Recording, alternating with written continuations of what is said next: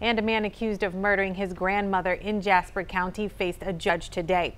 Precinct 4 Justice of the Peace Gina Cleveland denied bond for 37-year-old Ontario Brooks. Now, according to a probable cause affidavit, he stabbed 83-year-old Annetta Seastrunk multiple times at her home on Cardinal Drive Wednesday morning.